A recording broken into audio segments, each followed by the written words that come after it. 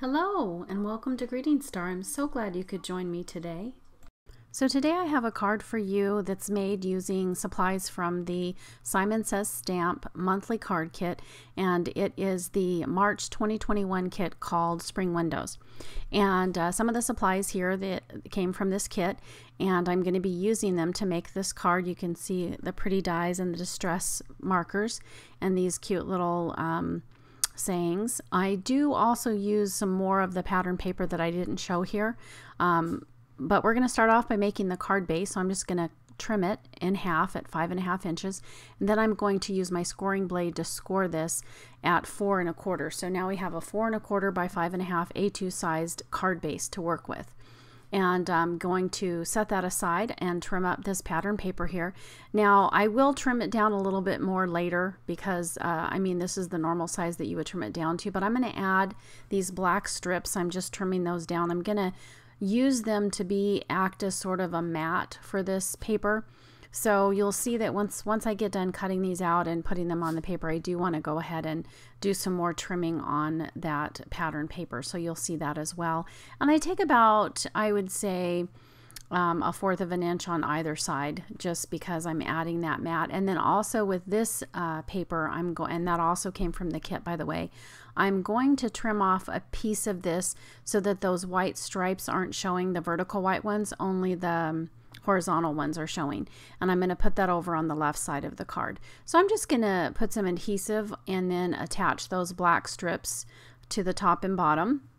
And this is where when I put it up to the card, you can see that it's just a little bit too big, so I have to go ahead and trim that up a little bit with my paper trimmer. So that just left a little bit of an edge around the top and bottom, but I wanted a little bit more of that blue showing. I mean, what's the sense of having the blue card base if it's not going to show very much? So I go ahead and remove those black strips and cut it down for about another 1/4 of an inch on both sides, which you'll see in a moment. I'll cut it the other side as well. So I'm just kind of playing around here to see what I want. I sat down to make the card today and just wanted to hurry up and get it done just because I had other commitments, and I would love to have just all the time in the world to make cards because I really enjoy it and it's such a blessing to me, but sometimes I have to hurry to get it done. So I'm using my precision press stamp now with this beautiful watercolor paper and this gorgeous stamp set here, and I'm going to only be using the flower portion, not the window portion. So I'm going to tape off the part that I don't want. And once I'm using a low tack tape here. It's just some painter's tape, some blue painter's tape. And I'm using this Ranger Archival ink because when I use those distress markers, that's a water-based medium. So I want to make sure that the ink doesn't run. So that's why I did that. Now I'm just going to tape this up again because it needs a second impression. So once I get done with this, and that's what I love this tool for, because I'm telling you, it's always just so upsetting when you don't get a good impression the first time around. So now I'm using these water brushes and the distress markers on this acrylic block. You can see this is kind of a fine pointy brush, and I'm just going to pull out some of that color. I want it to be pink, so I'm not using a lot of the red. I'm trying to, only use a little bit. And for some reason my lighting's not very good. It doesn't even look like there's any pink or red hue at all on those flowers, but there is, and you can see it on the card at the end of the video, or the one you just saw in the beginning. So anyway, I'm just doing kind of the centers of the flowers, those roses, and then those other little flowers up there. They're kind of a little too small to do any kind of blending or shading or anything. So I'm just coloring them and having fun. And you should feel the same. You should feel free to do the same. Don't ever feel like, oh, I'm not a very good colorist, I can't really shade or do anything. So that shouldn't stop you from having fun and playing and trying, because that's how you learn and that's how you improve and that's how you'll get better. So you should certainly don't let that impede you from giving it a go. So anyway, one of the things I am doing here is trying to dry off my brush because this is a very watery brush and I got a little bit too much water on those blue flowers.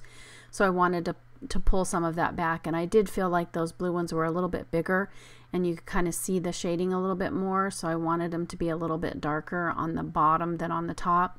And I'm doing the same thing with the leaves. I'm using that green Distress ink marker, and I'm trying to put more of the darker, you know, color at the bottom, and then kind of pull it out with some water to make it a little bit lighter at the top.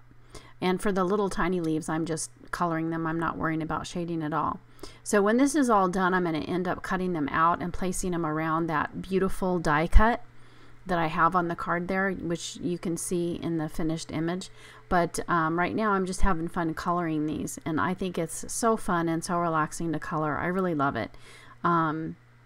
You know, it clears your mind of all the other thoughts that you have in your mind, because you're just focusing on where you want the color and how you want it to be, and it's just kind of a relaxing and fun activity, I think, anyway. So this Simon Says card kit is really cool. I like the supplies. They're very high quality supplies.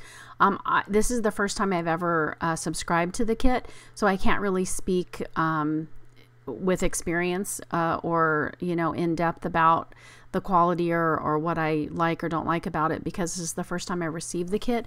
I will say though that even though the products are very quality products that you get, they don't give you a whole bunch of different stuff. Like, I know that I also recently subscribed to the Spellbinders card kit of the month, and they give you so much stuff in there. They even give you adhesive to be able to make your cards. They give you 12 card bases and envelopes and everything.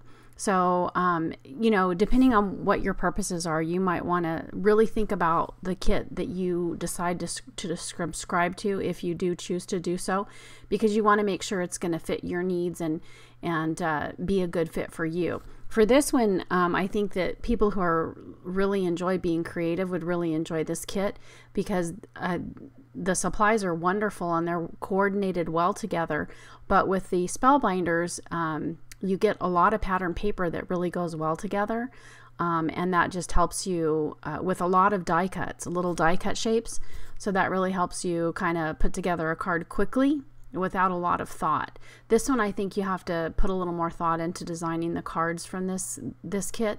So that's just my opinion, for what it's worth. And you know, so I hope that it helps you if you're trying to decide on what card kits to get and not get.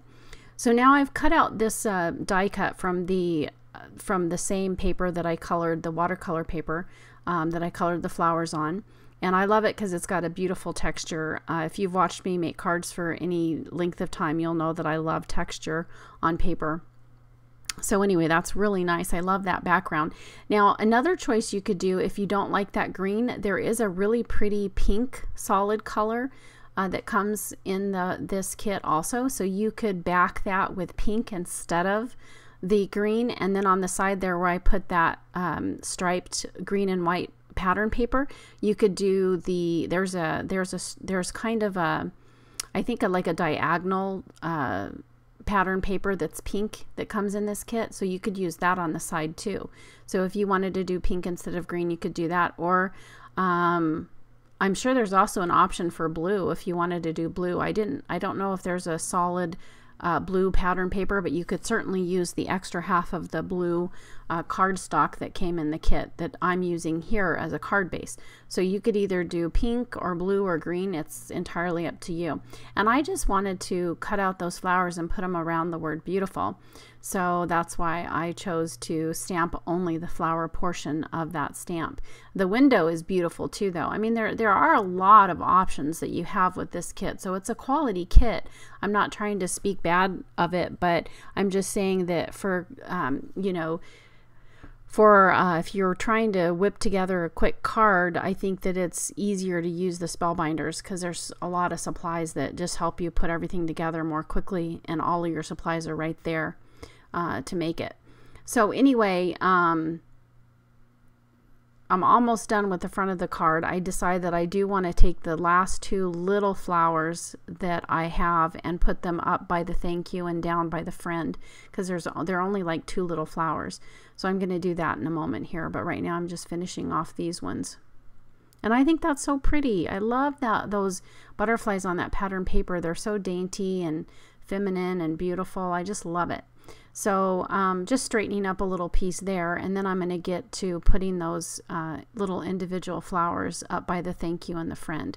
So these are kind of tiny, kind of hard to handle with your hand and scissors there. Again, I'm moving my paper as much as possible instead of my scissors. That makes it so much easier to fussy cut out these little tiny images. Now this one I had forgotten to color that leaf there, so I just go ahead and take my block again and just color it real quick, that leaf, with a little bit of that green that was left on my acrylic block there.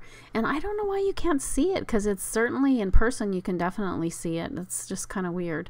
But anyway, now I'm going to work on the inside of the card. Now this is absolutely optional. You don't have to do this, but I'm just going to cut little 1" by 1" squares and put them in the card on the inside. And you can see that middle one's not quite an inch, so I go ahead and redo it here. And then I'm going to take that green strip and trim it down so that you can only see that white strip in the middle of each one, and then I'm going to put those on the sides of those squares, just so that it's reminiscent of the front of the card. The same design kind of carries over to the inside that's on the outside. And once I'm done with that, I'll go ahead and use those words over to the left there, those black and white words, to put a greeting, or to put a sentiment inside the card. Now, I went ahead and chose to cut apart some of these words, which you certainly can feel free to do as well, so that you can create the message that you want and, you know, customize it for whatever occasion or event that you're trying to celebrate. So I did have to take the blue distress marker to write in the words that I couldn't find, but if I would have tried harder, I probably could have found something that said pretty much the same thing.